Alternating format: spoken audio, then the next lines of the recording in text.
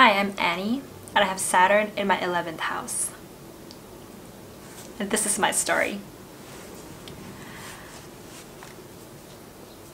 I'll talk a little bit about my father. He was someone who was actually pretty conservative. He was someone who was rooted within the status quo. You know, there was a lot of I should be a certain way because this is what is accepted in the society while I was growing up.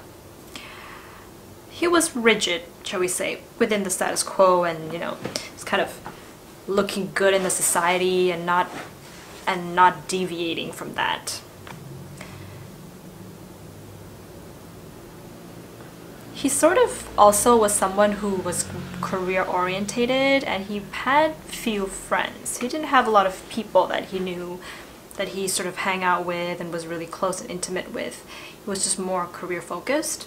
But he did have this one strange hobby, which was soap carving. And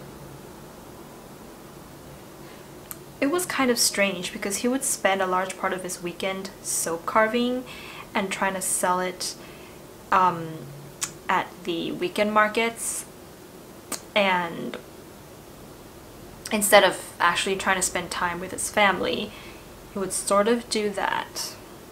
I once remember that I made a friend with one of our neighbors, and this friend of mine was from a different country. And she even believed in different religion and sort of had different cultural, followed different customs and things. And my dad was kind of a little strange when he found out that I was friends with this girl. He was sort of standoffish and was acting strange around her. And, whenever she went home and she was not hanging out at our house anymore, he would just tell me to stop being friends with her because he sort of believed that he just didn't believe that people who were of a sort of different background, could actually get along. But I sort of felt somehow that he was actually not trusting of her, of people, of anybody who was of a different culture, of a different religion. He was very distrustful of that. But one thing that I definitely appreciated him for was that he was quite a fixer kind of a person. He was kind of a tinker, shall we say. He was able to sort of fix, things that were broken in the house, great at fixing my computer. And he was also someone who had great advice to give about the world and about life. Very insightful advice. The funny thing was, I know that I said that he had some strange hobbies, but I think I kind of got that from him because ever since I was young, I was always interested in the salamander. If you're not familiar with it, it's this amphibian that spends all of its life underwater. And it's got undeveloped eyes, but really fascinating sense of smell and hearing. But I was also sort of interested in astrology as well, and I've always wondered if the astrology for animals could be the solution for animals that are endangered. Could using astrology for the birth chart of certain animals map out their behavior patterns in a way that could actually save them from extinction? Anyways, back to my story. When I was 7 years old, we moved across the country and I had to change schools.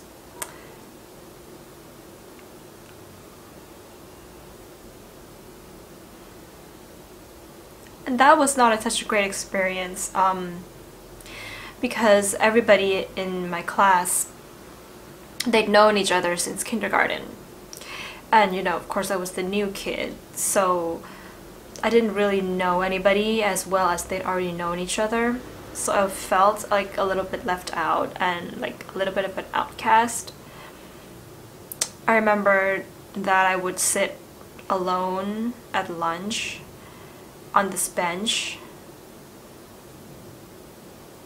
in the fields rather than in the cafeteria, because it was a quiet part of school, and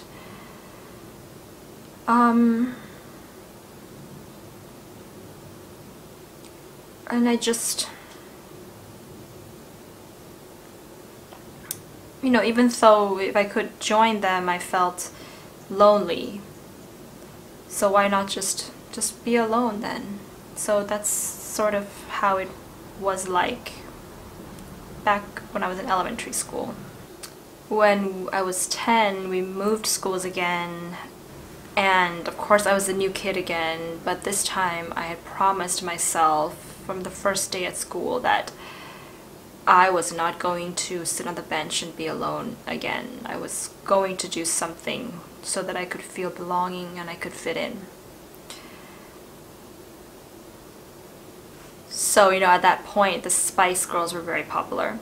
So I would spend a lot of time listening to the Spice Girls. I would be able to sing their songs and dance to the, you know, the way the Spice Girls danced. Oh, and that really was a great thing to do, because everybody loved Spice Girls, and I could bond with a lot of the girls in my class, and because we would like Spice Girls.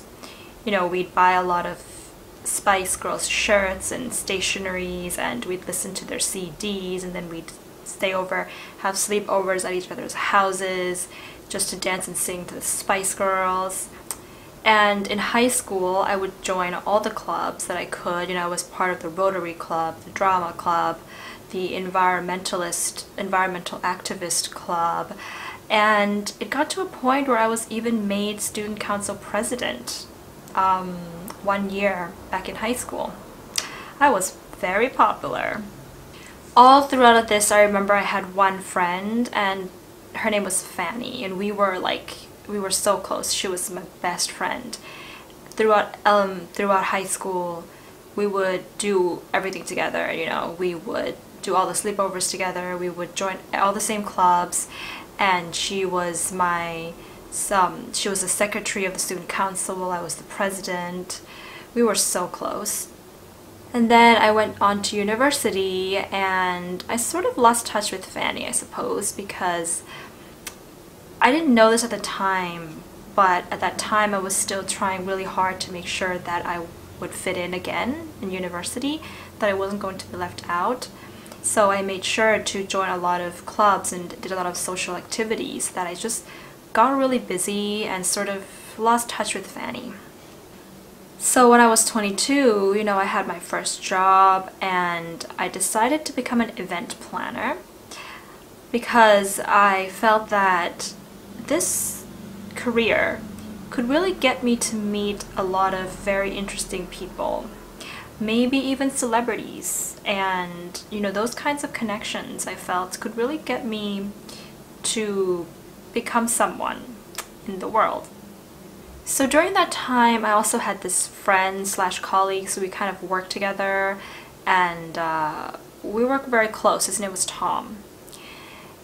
And you know, we were like a team. We would have a lot of projects together, event planning, but we'd also have our own separate projects as well.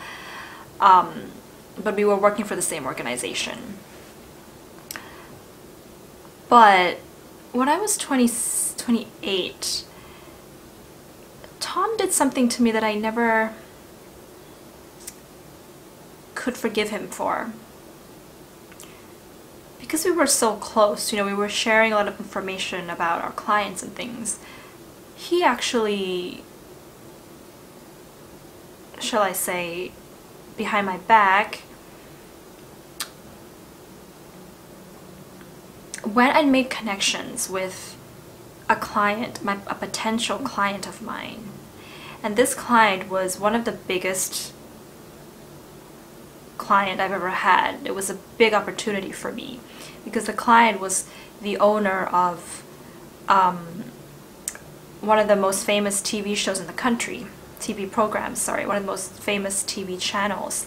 He was the owner of one of the most famous TV channels in the country. And, you know, I had worked really hard to land myself in the position of planning his next charity event that was going to be a really big one. But of course, because I was very close to Tom, we were always talking about our work. But Tom went ahead and offered the client a better deal than the one that I'd made, because Tom knew the deal that I was making.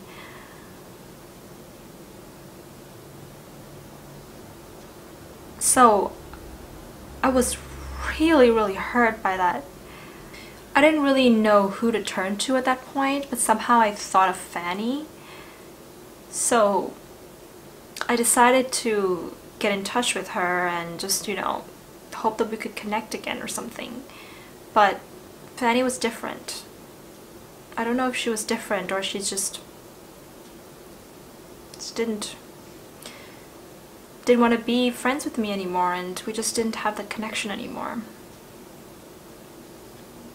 So at that point in my life, I had really lost the best friend that I've ever had, the greatest, the good friend that I've ever had in my life. I've also lost a friend who was being deceitful to me all this time. So it just felt so lonely, lost. Felt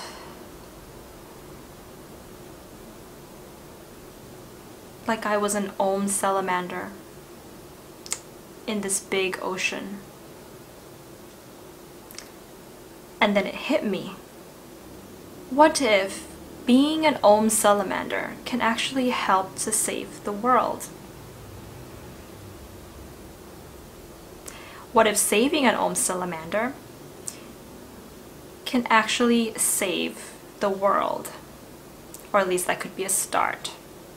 Could at least save a certain species of animal in the world that could help to restore the ecosystem that's been out of balance. And then of course, why hadn't I thought of this earlier? So I decided at 29 years old to go to Europe and join this salamander protection program, while at the same time joining a group of people who were studying astrology. So I was doing two of these things together when I moved to Europe. And it was a really, really great decision to have done that, because I was no longer just trying to fit in anymore. I had completely gotten out of that because I tried so hard that I was losing who I am. I was out of touch with that. But this was me. This was what I was always interested in since I was younger. This is my vision, my hopes and my dreams in this life. And the moment that I started embracing, you know, this more humanitarian pursuit into my life, I found that I met people who were, you know, both in the astrology program that I was studying and in the organization for the salamander. I had found people that I could really connect with, because we were all trying to do the same thing. We were all embracing this strange part of us in order to save the world.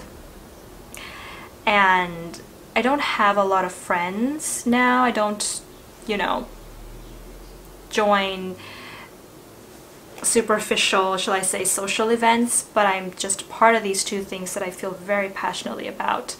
And I have friends who are real friends to me, because there's this brotherhood that we've established, this understanding that we're all, you know, in this together trying to save the world, and we would never do anything to backstab each other.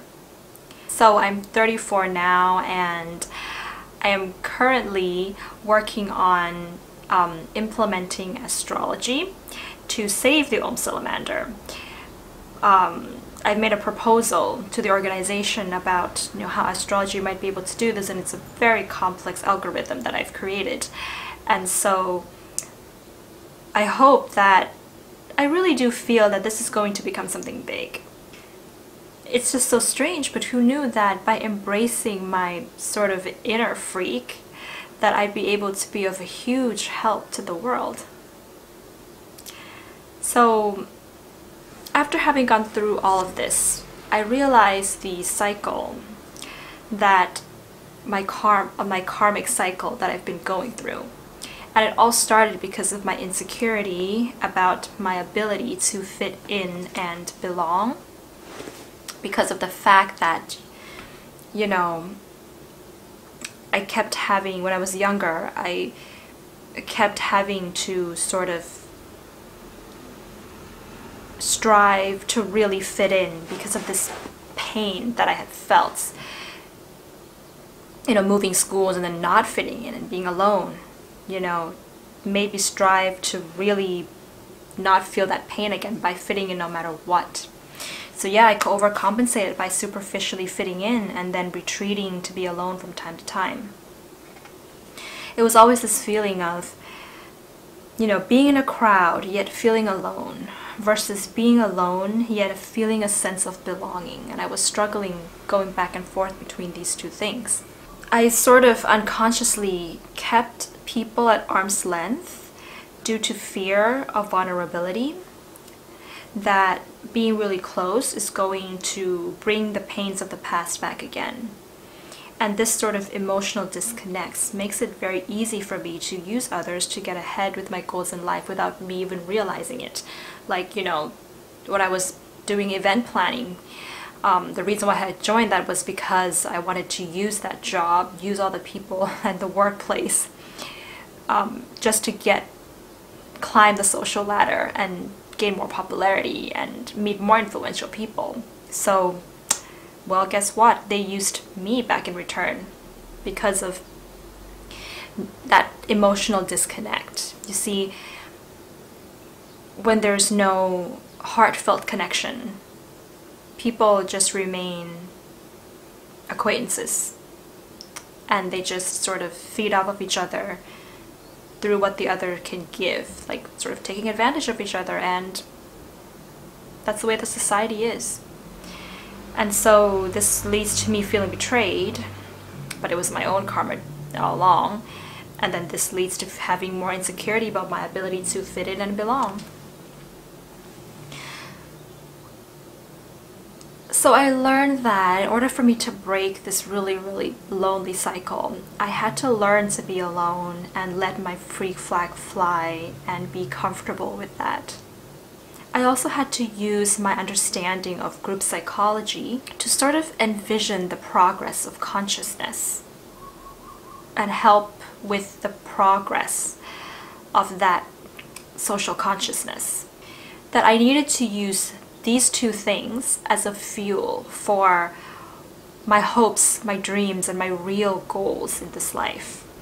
So rather than just hoping to have my goals, you know, having my dreams come true, because that hope is eventually going to lead me to need to use other people from time to time. I've learned that I should be planting the seed of my goals, plant that myself. Plant the seeds for my dreams to grow, even if my dreams seem a little bit out of reach. I learned that from time to time I have to end unhealthy acquaintances and friendships.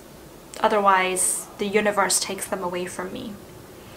And I had to learn to form healthier friendships and acquaintances.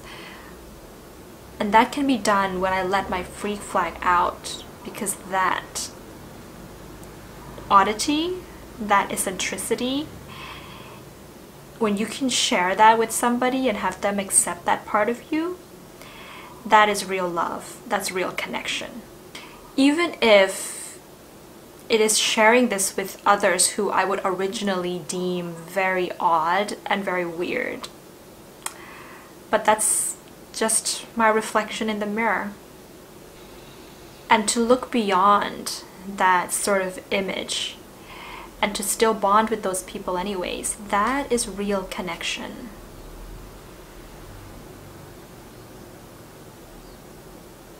that gets me in touch with the fact that everybody is odd in their own way, yet everybody is the same. We're all odd, but we're all trying to save the world. I realize that I can have group participation, I can be part of a group, I can fit in, but it has to be absolutely 100% authentic.